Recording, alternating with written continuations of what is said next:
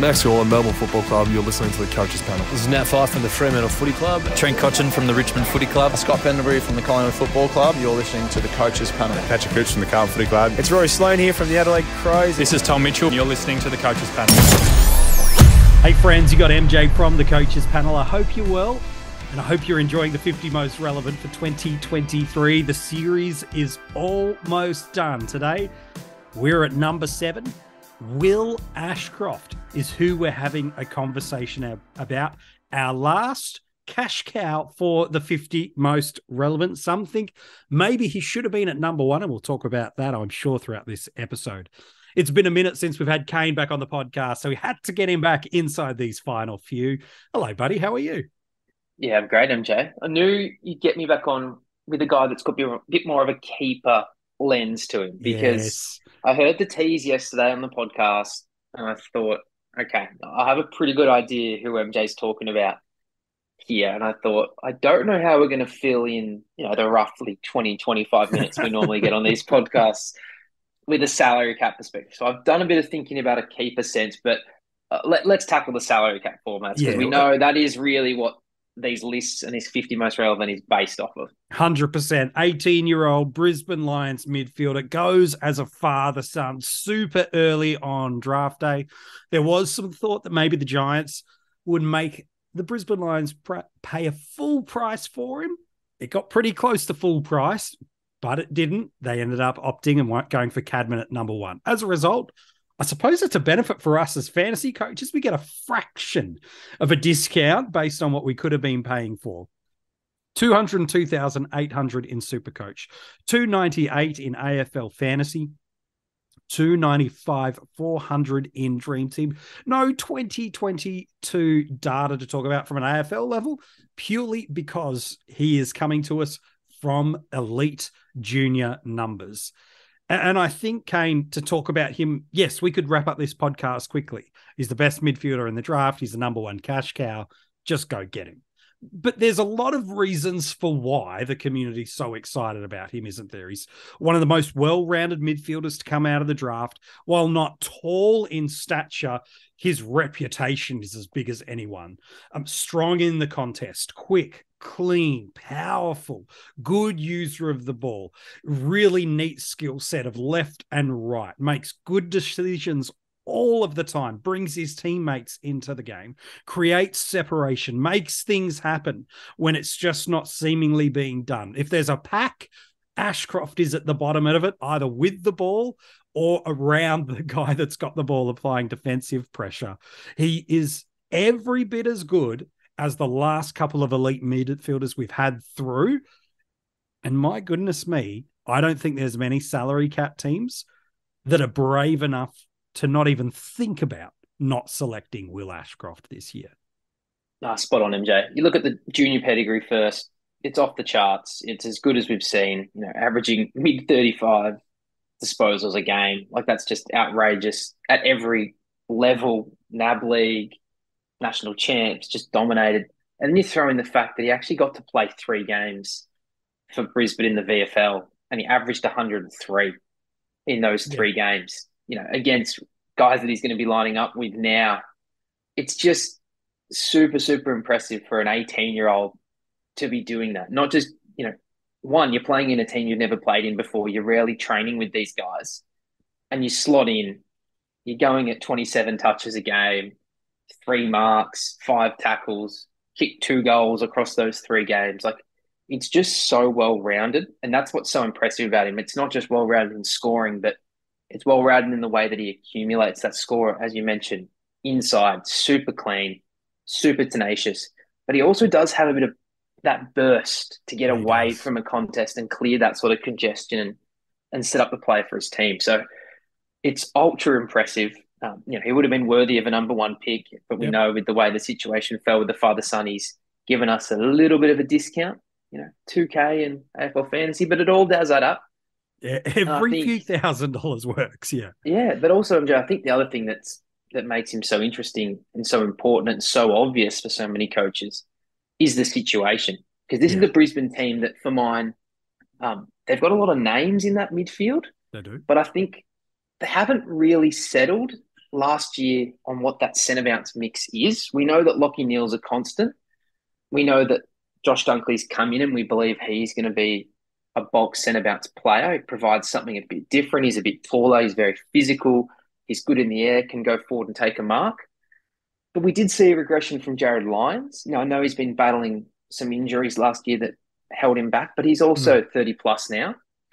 McCluggage, he got a fair chunk of CBAs. He was at 55%, but it maybe wasn't that leap that we were expecting. There was pockets and there was stretches when he was at an elite level, but he does seem to, whether it's a team thing, get pushed out to the wing or just drift in and out of games. And then below that, they're guys that if you want to push to that top tier, I think you either need to look past or you need to just find a different role from the team. You think about Matheson and Robertson. Yeah. They come in, they do bits and pieces, but they don't ever move the needle. I thought Jared Berry's final against Melbourne was sensational. It was brilliant. But then again, you look at the role he played. He goes round 2, 72% CBAs, 64%, 44%, and then 62%. And then he's getting 0 or at best in the high 20s all the way until that final against Melbourne where he had 59%. And then in the final the next week, he's 29. So he hasn't consolidated that role where he's a 55, 60% CBA guy and bringing that consistent level. He often gets put on the outside, he's bits and pieces all over the ground. So for me, Ashcroft is a guy that can walk straight in and take on 50+% of CBAs. Allow a guy like Rayner to stay forward. Did that experiment really work? Probably how they hoped. Now he's coming off an ACL. I thought he was better as the year went on, but it wasn't as dynamic as I think they thought using the likes of Rayner, Bailey, and Zorko through that midfield. It wasn't, earth-shattering to opponents. I think Rayner and Bailey, keep them inside 50 for the bulk of it. Yes, they can push up, but they're so dangerous in there. And that's such a strength of Brisbane, isn't it? They've always been a really high-scoring team. Yeah. And they've got so many targets up forward. I just think, let those guys do that. They're so dangerous in the forward 50. Zorko, where does he play? It seems like it's at a half-back or a half-forward now.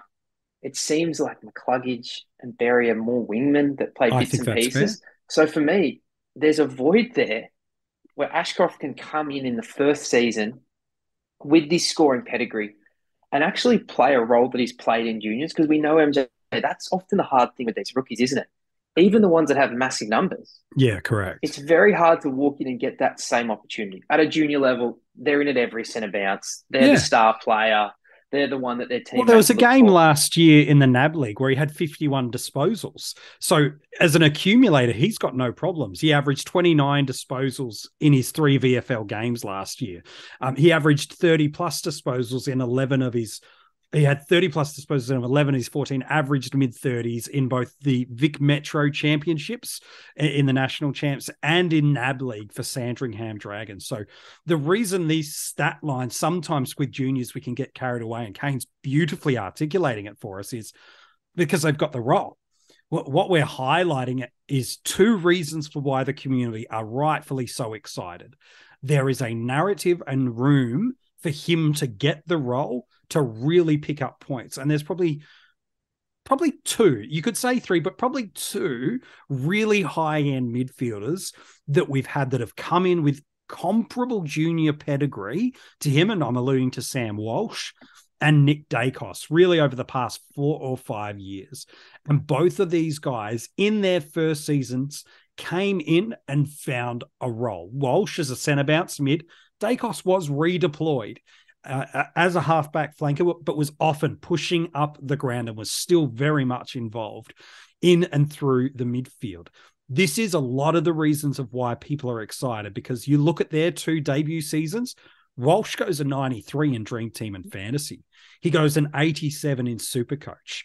Multiple tons across the formats for both of these guys, and minimal scores, sub 70 and 80. This is important for our cash generation. While for Nick Dacos, 7 tons last year in Dream Team and Fantasy, including a 147. While in SuperCoach, 6 tons, for him across the year. These are both players that could have been, if things went not the way you'd hoped. If you got stuck with them at an M8 or a Dacos at D6 by the end of the year, it's not the end of the world. And so the narrative of junior pedigree stepping into a team, as Kane's beautifully talked about, that there is room and space for him to accumulate at the senior level. And he's already done it at the halfway house at VFL. This is why he's so desired to be owned. It's not, oh, he's a good player. It's everything cascades. And then the pressure of previous performing high-end mids means there's probably an over-yoking almost of excitement about how good he could be. Well, that's the other thing, MJ. You look at other guys, even like a Noah Anderson, in his first season. He's about the 73 mark in DT, 76 in SuperCoach. He was getting 18% of centre bounces. Yeah. So this is a guy that, for mine, I'd be shocked if Ashcroft is below 40%. Yep. I just think they could have used him last year. Yeah. And I think he's going to shoot past pretty much all those mids outside of Dunkley, Neal, and possibly Lyons. I just really think that McCluggage is going to have to play on the wing. I think he can make that his own. I think he's so damaging out there as well that he obviously get his lion's share, but that's where Ashcroft's at his best. Now, you got to protect him to a degree because it is a big step up. But this is a team that's pushing for the now. They've got so many pieces. They've invested so much in the now, and it does feel like the timing's right for a lot of their players. It would be a really tough blow if in 3 years' time, we see the back end of Neal. We see, Harris Andrews. We see a Joe Danaher, Charlie Cameron. These are all super, super players when they're up and going in their respective positions. So the time's now, and I think, in that sense, unlike a Gold Coast who are saying, let's gradually build these guys in, I think it's whoever's best is going to play. Yeah. And that's another thing which that's huge with Ashcroft is he was out of school last year. He was a professional footballer last year without being on an AFL list. He was all footy. He was all preparing to be on an AFL list. And as I said, he got a taste of VFL. He got to train with Brisbane throughout the year. He got to do all these things and get his routine and habits like a footballer. You can't tell me he didn't know last year. How do you guys structure your week? What do you do on this day? 100%. What do you do on this day? How do you recover? So those are all little advantages. And we haven't even factored in that he's got a dad that was a highly successful player as well and known as a fitness freak. So those are all just little edges that make that transition so much easier to a club. So for me, I think he's a piece that Brisbane really, really needed. To bring in a Dunkley is huge, but to get one who's starting his journey that is so, so talented already, the time is just now for Brisbane. There's no time to be stuck. You don't get Gunston, you don't get McKenna, you don't make the moves they've made over the past 3 years. And I think you're right. The time is now for them. Let's find there are two narratives of why you wouldn't start Ashcroft. One is pretty clear and simple. For some reason, he's not named round one. And I think suspension or injury is the only compelling way I could see that take place. Everything coming out of the club, and rightfully so, they're talking him up. But when you do watch them play, whether it be intra-club, and we'll get to see him in the flesh against other teams over the coming weeks, you're like, okay, I see why this kid's so good. The only reason, I'm not saying it's the right reason, but the only reason I could have any sense of yay to not pick him, and this is really clutching at straws, Kane, is there becomes such a plethora of cash cows that are considerably cheaper that you believe have equal scoring potential and equal job security. Because with him being priced at the top of level, he needs to outperform these basement cows by 15 to 20 points per game to generate the same amount of dollars to make it worthwhile. Now, Dacos did that. Walsh did that for a couple of games. Rao did that. But you brought up a Noah Anderson. If you paid, quote unquote, up for him, you probably paid for the job security. but it probably wasn't as merited or worthwhile a selection if there was substantial enough cows. So that's the only reason I think you would go off Ashcroft. Now, I don't think that level of cow exists, but that's the only way is he must, as a more expensive cow, must score higher to generate the same amount of income as a basement guy. Yeah, and that's spot on, MJ. Obviously, in AFL fantasy, when your bottom is 200K and he's, just under 300, it's a bit easier to pick him there. Whereas, you contrast to a super coach. Yeah. When the basement is near half his price, that's where those things do get, again, if they're there and they click and they're at that basement price, which is only going to become more prevalent, you'd think, with the SSP guys often being brought in for a reason, especially if they're mature age, like a Nick Martin. Obviously a guy like a Markham, won't be at that bottom price due to his history in the league, but those things will pop up and present opportunities and chances. So it's very slim that we get that volume of cows that we don't need an Ashcroft, because then again, I still think he's going to perform at a level and generate enough cash to be worth it. I do too. But, in some formats, if there's enough there, or if you're enough mid-price madness that you don't think you need that volume of cows, and we know what happens, MJ, those days before the first teams come out, and as the round progresses, people go, 10K here, 60K there. Yeah. Crazy things do happen. But I would be shocked if everyone who's playing the game seriously doesn't have Ashcroft in their team. What's my expectation? I feel like 75 is the basement. I think that's fair. I think he gets to the low 80s. I just think the world of this kid already. I just think he's going to bring so much to the team. And I think Brisbane need it. I just think, unfortunately, unless we see a Jared Berry become a consistent footballer in that midfield, unless we see Lions be able to bounce back. Again, no, he was dealing with some injuries, but it wasn't looking pretty. He wasn't impacting the game to the degree that we know. And when you're at that real pointy end, sometimes it does take a kid. You saw what Dacos just brought to that Collingwood team last year. The confidence, the desire just to make things happen. He was just fearless at times, MJ, with what he would do, how he'd position himself, and just his ability to back himself and execute. And I do think Ashcroft is at that type of level. Again, you couple that with opportunity. If he was at a Fremantle, if he was at a Carlton and Melbourne, and you go, hey, there's 4 or 5 guys that are, 150 plus games at the level of, if you look at a Melbourne, Carlton's got a few of those guys that are 100 plus.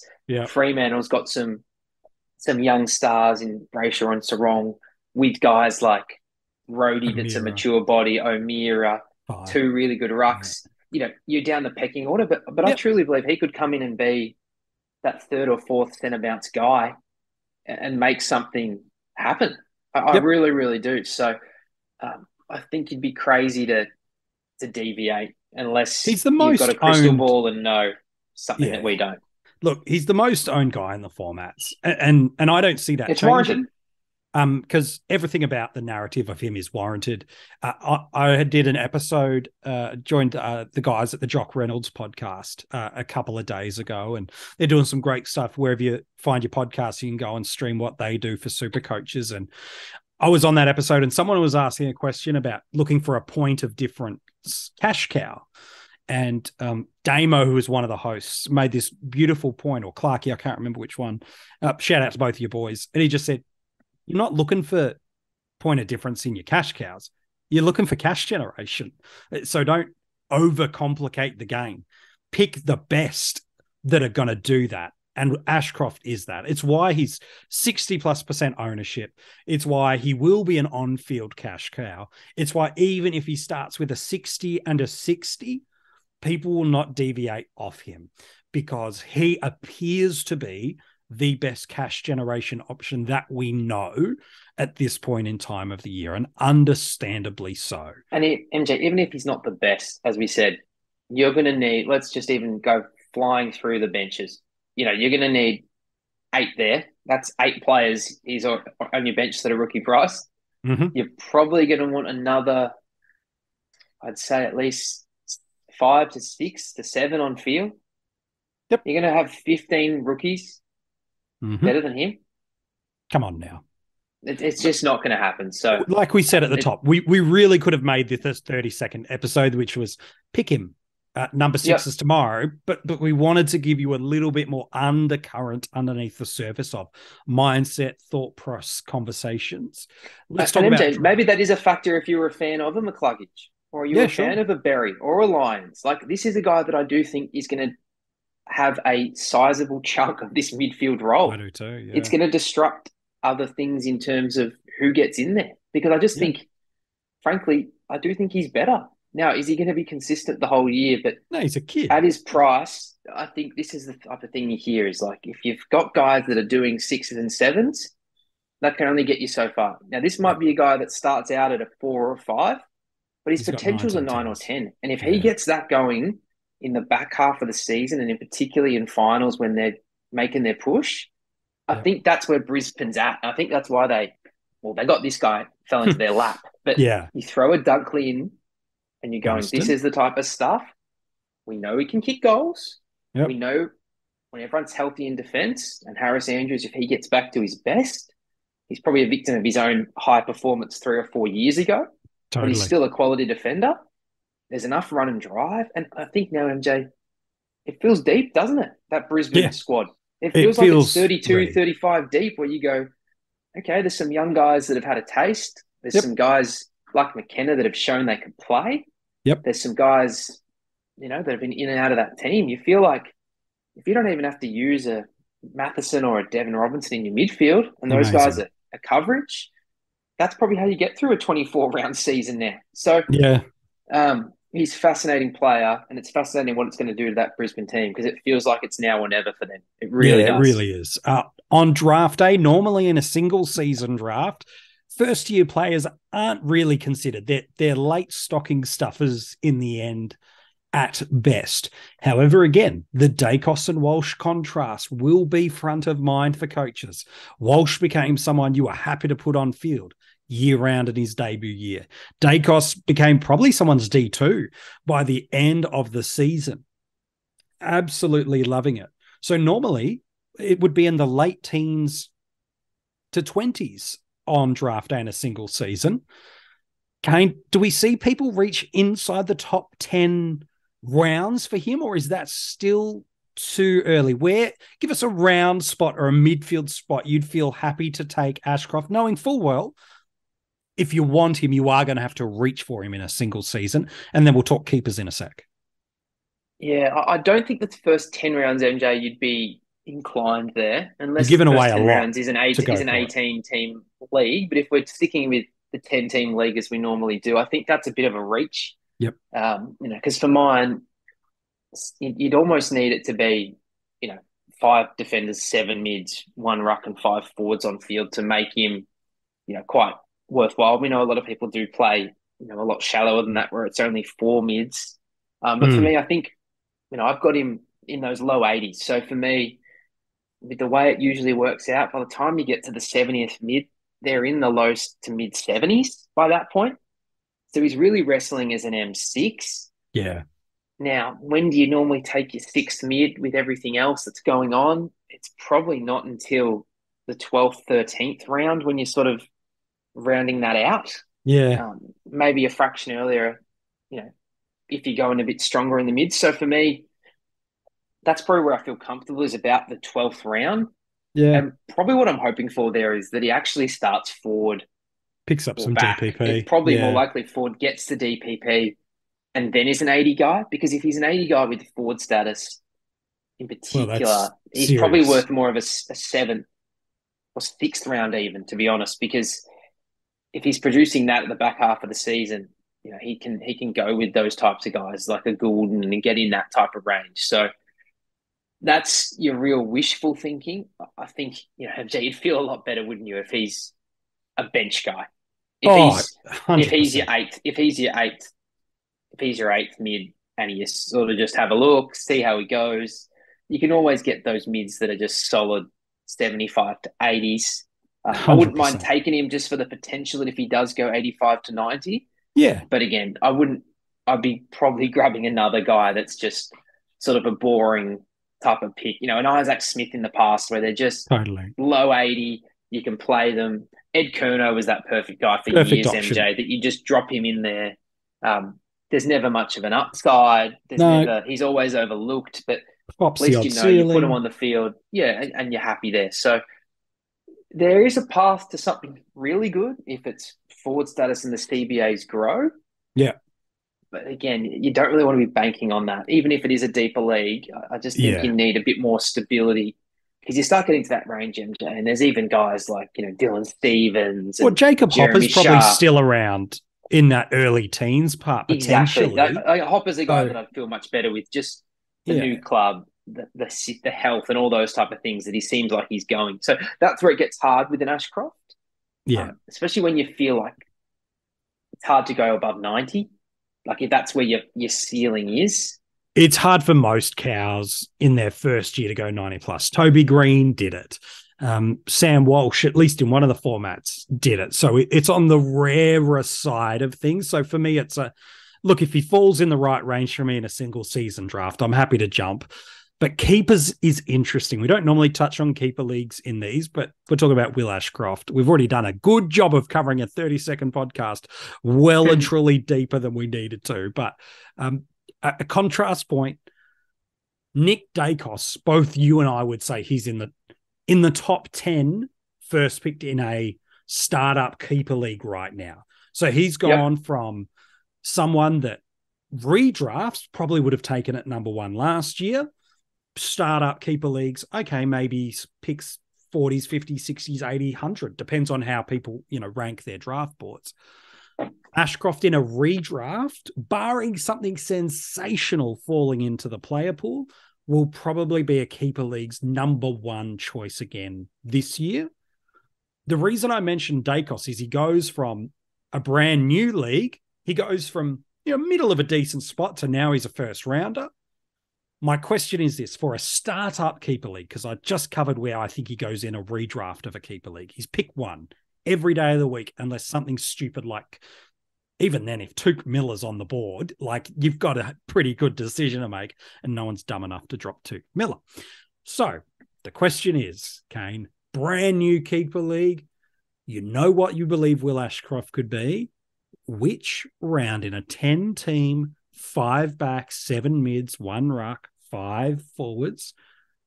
Give me a ballpark range where you're happy to take the reach on him, because all it is about his potential and you are passing up something proven to get him. Oh, MJ, this is where it gets so hard because you laid it out perfectly. Like, where would a Dacos have gone? Like, you think back to that last year, and I think he was as bad as hyped as you could be. There was a more obvious path to half back by the time it became draft season. That was a real possibility. And I saw him sort of going in the 60s to 70s. And you flash forward 1 year, and that's an absolute steal. You've got a top 10 guy. You've got someone that looks like they're just going to be in and around that mark every single year. So I guess your question is, the guys that he's fighting with, if he wants to be a top 50 guy, which we know we've spent a fair bit of time discussing over the off-season, doing the updated 50. And he's going to clash with these guys like a Jai Simpkin, like a Davies Uniacke, like a Chad Warner. Golden. Now he's young, exactly, and he's obviously younger, which in a keeper league can be a good or a bad thing depending where your team's at. But I do think the scary thing with an Ashcroft that maybe some of those other guys might not have is he does have all the traits to be a 110 plus, and there's not many guys that can be a 110 plus, and for that reason, I think he has to be inside the top 40 picks for me. He's probably a fourth rounder, which sounds insane to be in the 30s. Sure. But that is just the talent level you're getting. Yep. And the thing we always say with these guys is there's always going to be a buyer. There's always going to be a buyer with these type of guys. If a Warner stagnates off and he just, he goes at 90 next year, all of a sudden people start thinking, oh, geez, he's so impactful, but he might not be that fantasy type of guy. Jai Simpkin, he might just be that real solid, low 100. This guy And everything we can see at this stage says he's a fantasy player. He's a magnet. Yeah. Like, those are so hard pieces to get. Yep. That I think I'd already have him in the top, inside the top 40 picks. What about you, MJ? Because I know you think about this stuff a lot too. Yeah, I do. Look, I think you are reaching for him there. You're saying no to a lot of very good stuff. But if you're bullish on him, you have to probably use your fourth overall pick. Not fourth number pick, but fourth round selection if you really want to secure his services. Otherwise, with every round that passes, people go, oh, well, I take a Josh Ward. Oh, yeah, he had a good start. Oh, hang on. The best kid from the draft is sitting there. In dynasty leagues, it might be even higher up. So these become factors for us. The one thing I will say where Ashcroft's value, MJ, would be probably almost top 15, top 20 already, is a team that is down the bottom with no prospects of winning in the next 2 to 3 years. Totally. And wants to do a full rebuild, clear out anyone that has current value for youth. Yep. I think to that team that's not in the window, Ashcroft is a top have a punt 20 because the players, when we did that 50, and people who've listened will know, that's the hardest thing with keepers. Yep. A Doherty to a contending team Huge. is a incredible piece, a top 10 piece going into, that's a weapon. But if you're down the bottom, Doherty's not serving you any good at all. So no, you're just going to farm them out. That's where you can make these great trades, isn't it, MJ? Someone's now, someone's future. You can make these exchanges. So for me, if I'm just doing a fresh league and I'm sort of going for the now while looking at the future, I think he's a top 40. Yep. If I'm in the window right now, he's probably not in my top, 100 picks because he's not really going to help me on field as much this year. But if I'm in the patient 2 or 3 years away, I think he could even be a top 15, 20 guy, which makes that number one pick. Like I don't know what it would take for a lot of teams to move that. I don't think you could. Like if you're a cellar dweller side, and unless you've got lucky and future traded into it, like I'm in one of those positions. I play a number of keeper leagues, and I'm in one where I've got pick one. I was like, I genuinely don't know what someone. They even offered me a 110 mid, and I was like, you know what? They're late 20s. In 5 years, he might be out. Because in that situation, MJ, even if they offered you a Laird, what does Laird do for you? If you're in the rebuilding, like by the time you get to cash in on how good Laird is, you're like, I'm not set up for that. That's not helping me. No, it's why Ashcroft is one of the most valuable prospects for us. Look, we've done a good job talking about a very simple player selection for our. It's only been 2 minutes, hasn't it, MJ? Yeah, just been a hot minute. No problem at all. Thank you for your work on this one, Kane. Pleasure, MJ. You're doing great. If you want to go and check out the article on Will and look through some of his junior stats line, as well as any of the other players we've revealed in the 50 most relevant, the good news is the articles are online for you now at coachespanel.tv and the player podcasts of all the other 40 plus players we have revealed. You can go and check them out wherever you're streaming this podcast. In 30 seconds, I'm going to give you a quick clue about who's at number 6. But if you are loving these podcasts or the articles, as well as a bunch of other stuff that has been and will come shortly from us in the preseason, we'd greatly appreciate it if you become a Patreon supporter for just a few dollars a month. It practically helps us as a team be able to put that fresh fantasy AFL content in your hands, on your phones, and in your ears every single day of the preseason. So if you've loved what you've got from us this preseason, for a couple of bucks a month, please consider becoming a Patreon supporter. We'll kick you some extra content, hidden access groups, and more podcasts, including our top 50 keeper ranks. Kane and I did that in the off season. So if you're a bit of a keeper coach, you can go and check that out and see who we think are the best 50 players to own in a keeper league. Well, tomorrow we hit number 6 in the 50 most relevant. He's got 120 potential in AFL Fantasy and Dream Team. He could well be the number 1 scorer in the game this year. I think he's got 115 ceiling in him in SuperCoach.